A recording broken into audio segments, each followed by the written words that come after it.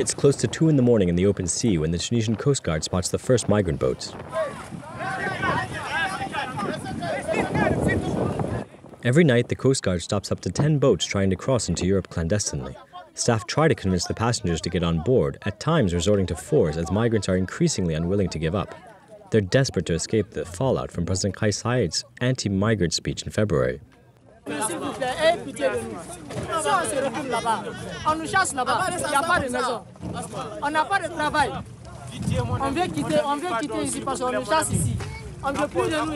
After the president's speech, authorities have cracked down on black migrants and Tunisians employing or renting to them.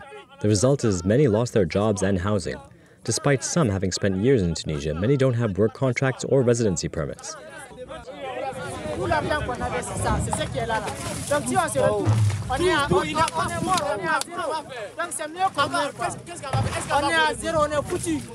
Their ship is overcrowded and can take on water at any moment, but none agree to board the Coastguard ship.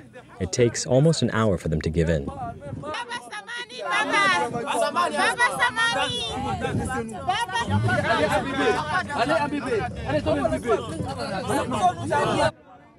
At dawn, the team intercepts another vessel, filled with Tunisians this time.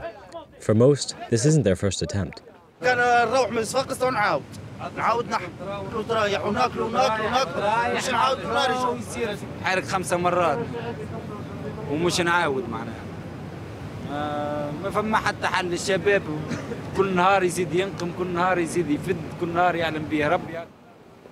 at the Sfax port, the Coastguard has picked up over 300 people. They'll be dropped off in the city as authorities don't have the means to detain them, and the cycle repeats the next day. In just the first 3 months of 2023, the Coastguard arrested 14,000 migrants, 5 times more than in the same period last year. But by the time traffickers have loaded up their vessels with clients, it's already too late. Our operations stop numerous irregular migration efforts, dismantling of networks in houses where migrants are waiting to depart, or in forests close to the coast. Migrant transport networks are on the up in Sfax because as an industrial city, it already has the raw materials to build boats.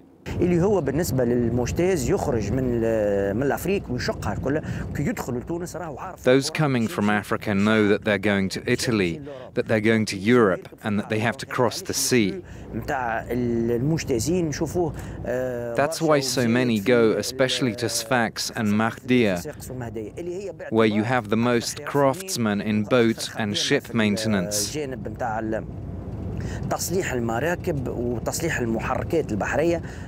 Over the past 2 years, local authorities have noticed that black African migrants are also transporting people. They organize trips within their community and leave without a captain.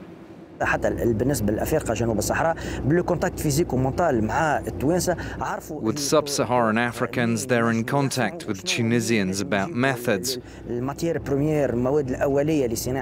from where they can bring raw materials to produce boats, as well as knowledge about routes, departure points which are closest to Europe, to Italy.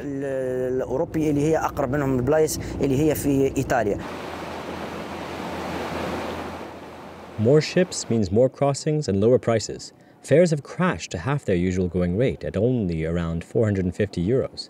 But the boats are makeshift and dangerous. Over 100 people are thought to have drowned after several shipwrecks in recent weeks. The local morgue struggled to keep up with the numbers of dead bodies.